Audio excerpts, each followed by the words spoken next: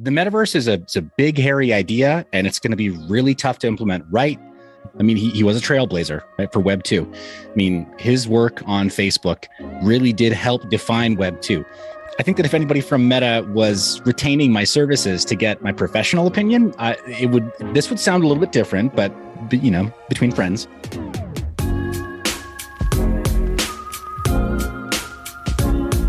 Hey, welcome back everybody to Altcoin Daily. My name's Austin, joined by longtime personal friend, expert in my eyes in the crypto space, Seth from MineYourBiz YouTube channel. Thank you for joining me. Hey, it's a pleasure. And thank you, Austin, you and Aaron and the extended sort of YouTube crypto creator fam. It's starting to feel a lot more friendly around here, and which you wouldn't expect when the price is going down. You'd expect all the daggers to come out. No. Yeah, this place is great and you guys are great. Thanks for having me. Absolutely, man. And we've been on panels together, other people's shows together. So I'm great to get you on our channel. Just for the audience, what's your background? How'd you get into crypto? So my background is in corporate training. I did corporate training for a couple of companies that your audience may have heard of. Microsoft, before that, Google, before that, Samsung, before that, Dell and AT&T. And then, with a background in media production, including a small stint at a couple of Hollywood studios. And so it's weird. It's a skill set that kind of naturally led me to this sort of career progression towards something that I could be passionate about and that I could get up on stage and talk about with conviction and with understanding. And, but yeah, it was primarily consumer tech. And after that phase of my career ended, I was like, okay, I've probably done a lot of damage by getting people to try some of this consumer tech that's spying on them and is getting them to give up their privacy and give up their sovereignty. And so open source and cryptocurrency and blockchain tech more broadly, but especially Bitcoin, just really fit the bill. So that's then till now. And that's why I want to pick your brain on Zuckerberg going full on into the metaverse, changing the company name, the ticker, the strategy, everything. But just one more big picture question. What excites you the most about crypto? Is it Bitcoin, decentralized money? Is it Web3? What's it for you? It's sovereignty. In a word, it's sovereignty. And I'm going to upset everybody equally, right, in the room. The Web3 maxis and the Bitcoin maxis, you're not special, guys. Your individual little pods and silos, you're not special. What is special is giving people sovereign control over their data, including their value, right? Like Bitcoin being that store of of value. So control over their value, control over the assets that they purchase in a more direct way, and then control over future bearer instruments that will come out of all these Web3 experiments. So yeah, sovereignty. So Mark Zuckerberg is truly going all in on the metaverse. General thoughts? I think it's a Hail Mary. Austin, I think it's a Hail Mary. I think if you saw Terminator 2, right? Absolutely. The seminal James Cameron film about a dystopian sci-fi future in which this robot that can change into anything, in the very end, once it's tricked into falling into this vat of molten metal, what does it do? It tries to turn into anything that could potentially help it to save itself. And I think we're seeing Facebook in its death throes, just like that Terminator. So, yeah. In Zuck's mind, like he has spoken very loosely, he's spoken positively about crypto, yet and I'm sure in his mind, he thinks he's the good guy and he wants to help the world, but then he chooses a permissioned, centralized entity to do so. What am I missing? Or what do you think is Zuckerberg missing? Going in, thinking one way and going in another way.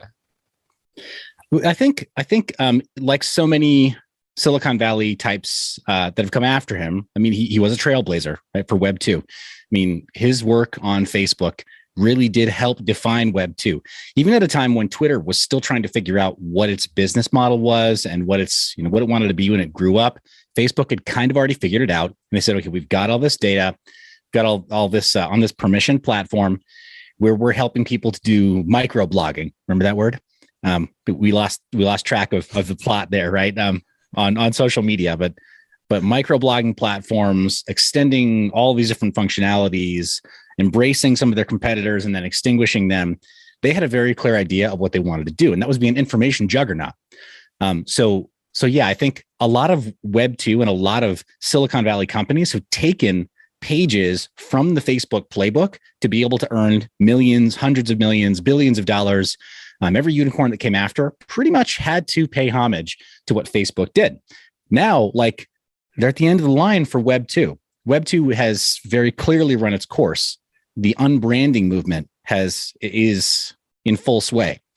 So yeah, now I think that he's trying to do what he can to marry the ecosystem that made Facebook so profitable, whether or not it was a great thing or a good idea. He's trying to marry all of the technologies and all of the ideology that made Facebook a profitable company to own and to run, and somehow get that to work in a Web3 world. And he just hasn't gotten the memo yet, nor has his advisory board gotten the memo yet, that Web3 is going to be so firmly permission-based and marketed to sovereign individuals or individuals who want to maintain their sovereignty that they just can't do that. It's just not going to work. And so, like tech startup greats, he's going to have the audacity to say, well, this is our vision. We're sticking to it. We're going to try to bring this to market. And 2 to 3 years from now, everyone will ask us how we did it, or we'll fail trying, right? Like but that's the path that they're on. So yeah, I think it's hard to teach. It's not that it's hard to teach an old dog new tricks. I don't want to use too many like platitudes here. But with the Silicon Valley types and with the tech startup types, they're used to earning money a certain way, and Web3 seriously threatens that. And so they're doing everything they can to appear to be to have curb appeal, right? For retail, but not understanding that the fundamental nature of who will opt into systems like that has totally changed. They're actually going into an entirely new market and marketing to an entirely new avatar. So he's probably gonna have to learn that the hard way. In one sense, Zuckerberg is a genius in the sense that he sees where the trend is going. And I think we all agree that we are going in the Web3 world. So kudos to Mark Zuckerberg for that. But in another way, do you think, I want to sort of define your point. Do you think it's inevitable that censored permission systems lose, or how can decentralized permissionless systems win? Yeah, that's a great question.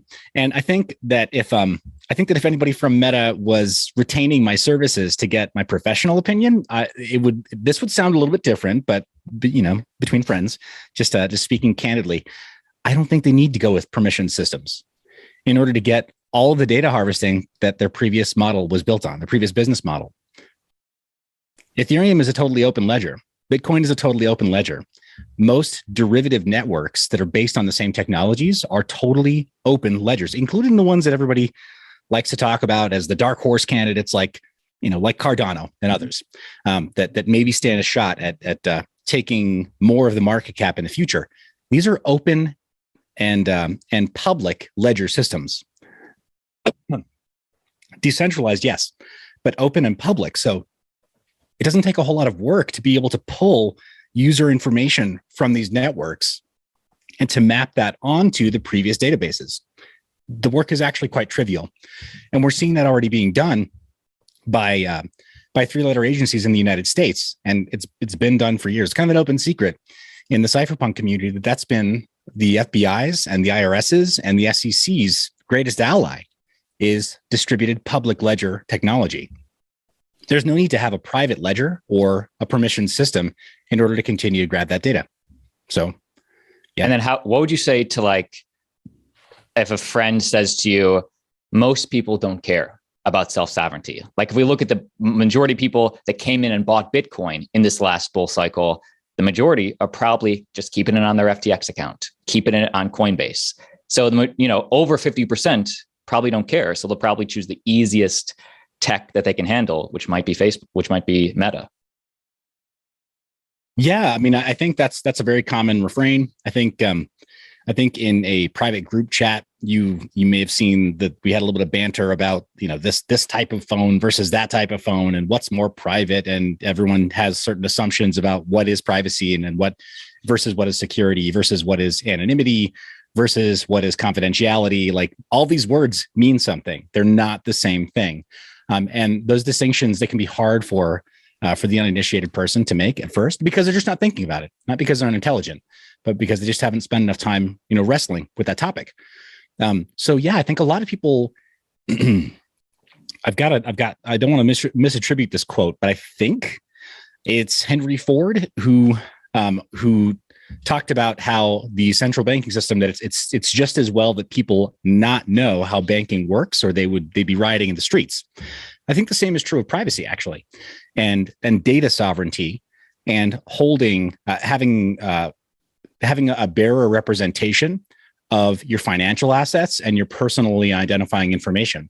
I think if more people truly understood what the ramifications were of not having direct and full control over those things, first, there would be rioting in the streets. I actually believe that. And then they'd be saying, yeah, I never want to touch anything that Facebook makes ever again for the rest of my life. So yeah, I think it's just because they just don't know. And not because they're unintelligent, not because they're dumb, but because they just haven't wrestled with that topic enough and read enough on that, or maybe seen enough bad things happening to other people to just realize, oh yeah, this could potentially be very, very bad for me. And then imagined just how much worse it could get if there's more control granted to these companies. So let's go. I think it's unfortunate. Let's go a little further on that, a little thought experiment, because as we agree, Mark Zuckerberg, he's no dummy. He is a smart guy. We don't agree on how he's doing it, but he's no dummy.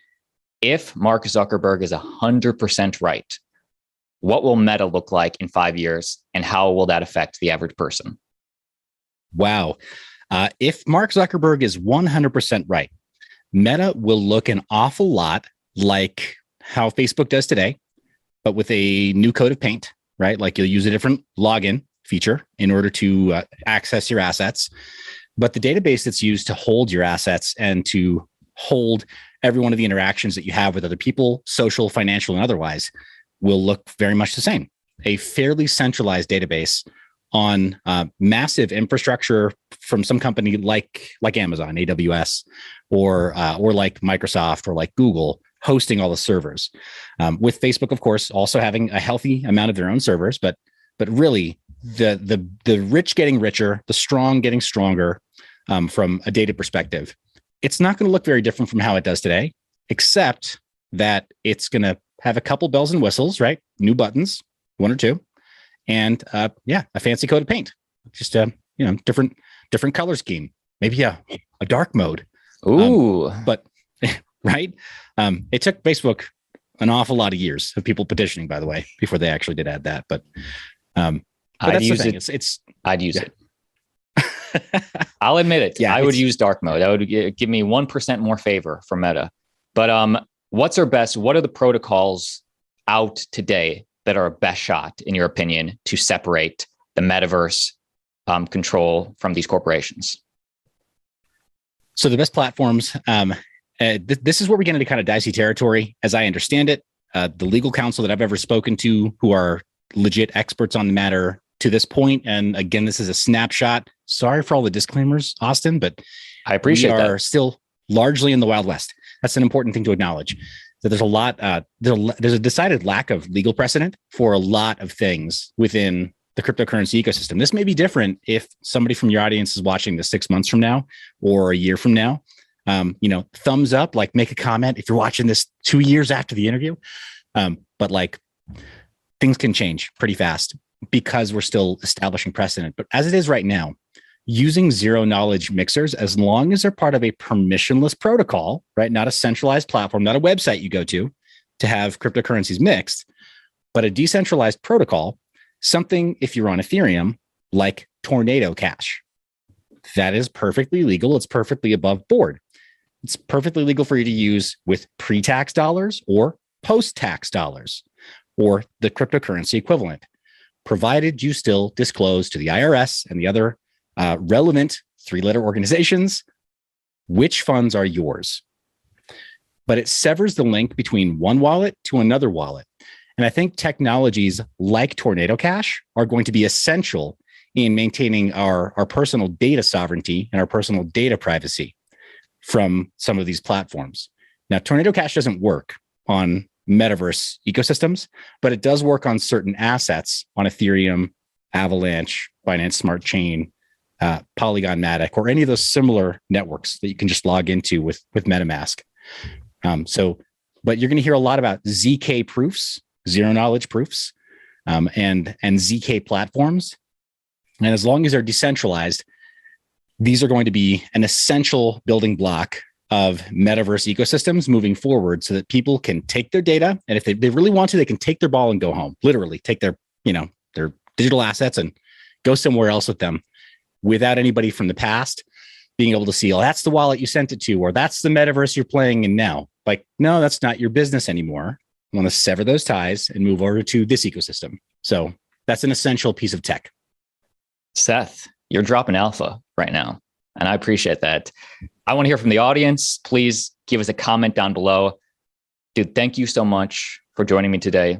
Final thoughts for the Altcoin Daily audience. Final thoughts are, the metaverse is a big, hairy idea, and it's going to be really tough to implement right. Apropos of our conversation today, Austin, Facebook, Meta could get it wrong. They could very easily get it wrong. Many of us feel like they got Web 2.0 wrong. So if you don't like what they're offering, the easiest way to not get wrecked by them is to abstain. Just don't participate. But do look for some of those other features, as mentioned before: zero knowledge proofs, your ability to maintain full sovereignty over your data, and read those terms of service very carefully if you're not sure. That's what I got. Seth, thank you for joining me. The links for Seth, Mind Your Business, Mind Your Biz is down below. Thanks, man.